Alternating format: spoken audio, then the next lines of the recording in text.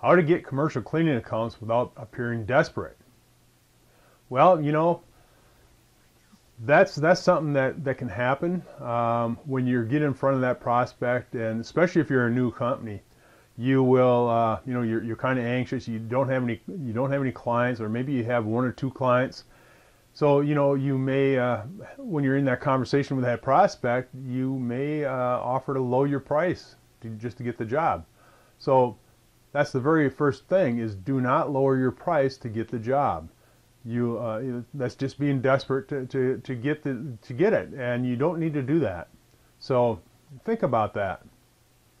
Something else that you don't want to do is don't have an endless scope of work. Now that's a common mistake too, is that you'll offer more and more services, you know, just to probably thinking that you're giving a lot of value to that prospect.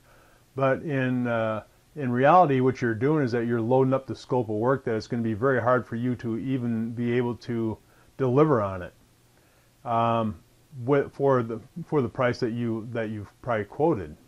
So don't do that. Don't have an endless scope of work. And you don't want to do any name dropping, you know, several times.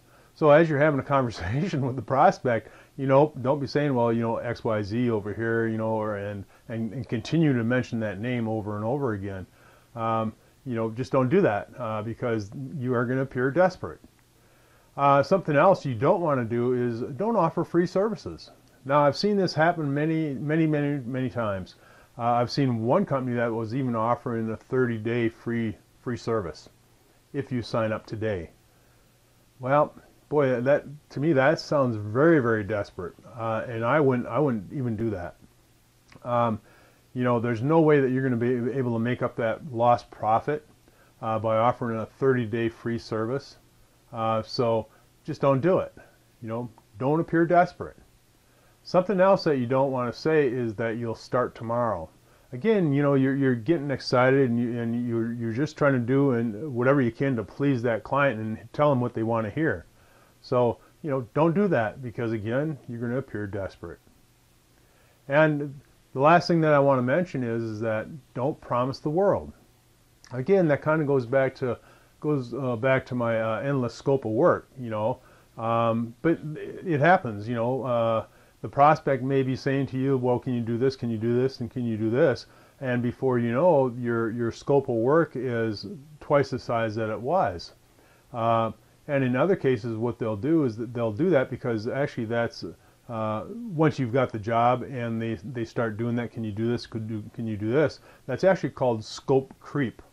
So, you know, don't promise them the world and don't offer them scope creep. Even before you got the job. You just don't want to do that. So, you know, so those are some of the things that you don't want to do to appear desperate to get commercial cleaning accounts. So you'll find much more on the janitorialstore.com. You know, we have a wealth of articles there, hundreds and hundreds of articles on how to build a successful cleaning business. So check them out, because it'll help you to avoid looking desperate to get commercial cleaning accounts. So hopefully you found this helpful, and if you did, go ahead and click on the like and share button. And if you haven't subscribed already to our channel, go ahead and click on the subscribe button. And thanks for checking in today, and we'll see you next time.